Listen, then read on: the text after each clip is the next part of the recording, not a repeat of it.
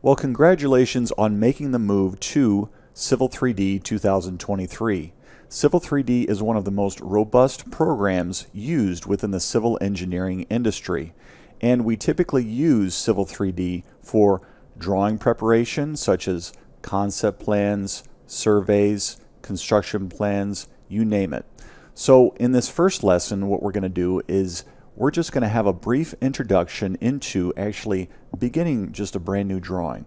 So the way that we do that, if you've already launched Civil 3D, go ahead and go up into the Civil 3D icon and then just select New. We get our Select Drawing Template dialog box, and you'll see that we have a folder that's automatically set by default by Civil 3D, and it points us into a direction to where we can actually select a template, whether it's Imperial, which is typically for the US, or Metric. We're going to go with Imperial, and then we're going to click Open. Now with this drawing template, you'll notice that if you open up your layer control by typing in LA, we have a very long list of layers. You'll notice that as you scroll through all of these layers begin with a particular letter. For example, A specifies architect, or C specifies civil. If you scroll down all the way to the bottom, you'll see V, which specifies survey. So a lot of these layers are organized in a particular way. Usually if you're dealing with a building footprint, you'll put that footprint on the A-building footprint. Or perhaps you're creating a concept plan and you'd like to generate just a proposed boundary for your property.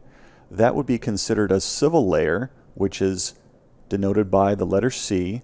You would scroll down and we have a C-property line layer, which can be used for your just general outer boundary for your proposed property.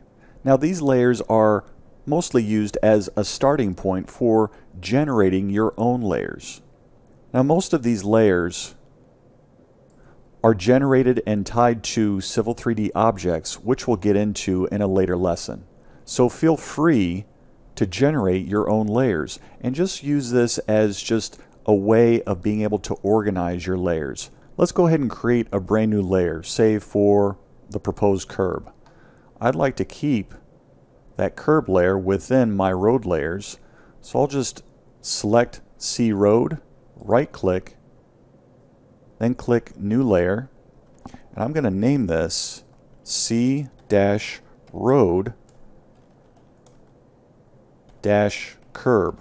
Now the reason why I'm doing that is so that I can keep all of my road and pavement layers all together within one area.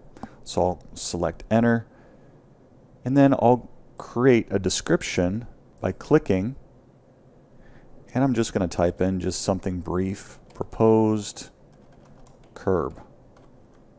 Press Enter, and select this button to make this layer current, and I can begin creating my brand new parking lot.